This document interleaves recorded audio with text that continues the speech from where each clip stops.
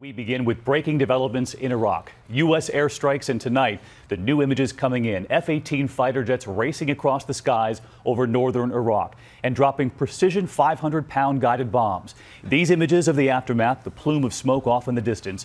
Tonight, one of the top concerns for the White House, the Americans on the ground in Iraq, diplomats and military advisors, and the desperate families trapped on a mountain without food and water. And in Washington, President Obama seen through the window of the Oval Office today. A president who once campaigned to end the war in Iraq, now facing this. Tonight, so many here at home asking why now, who are we trying to help, and how long will this last? Our team on the breaking story, John Carl at the White House, but first, our chief global affairs correspondent, Martha Raddatz, leading us off tonight. Martha, good evening.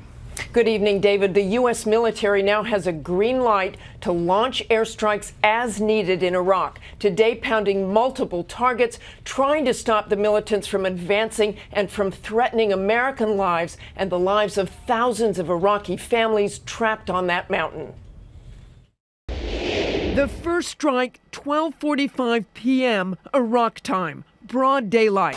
Two heavily armed F-18 fighter jets launching from the carrier USS Bush in the Persian Gulf, roaring high above northern Iraq, where ISIS militants were at work shelling forces trying to defend the critical city of Erbil, where 150 American diplomats and military advisors are based. The U.S. fighter jets dropping precision 500-pound bombs on the ISIS mobile artillery unit.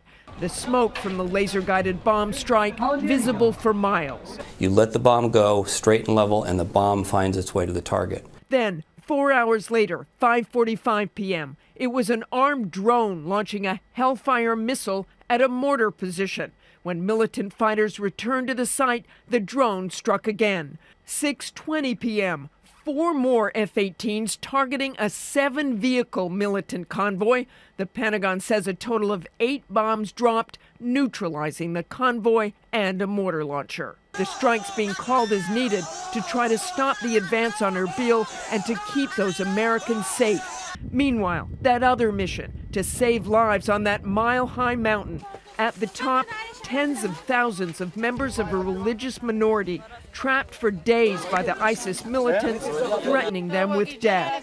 Today, these images. Iraqi helicopters mobbed by the starving Yazidi people, children lifted up to safety. The U.S. helping too, dropping in food and water in the cover of night. These cargo airplanes, which are not very maneuverable, and so they're actually more vulnerable, which is why we did it at night, so it would be harder to see them.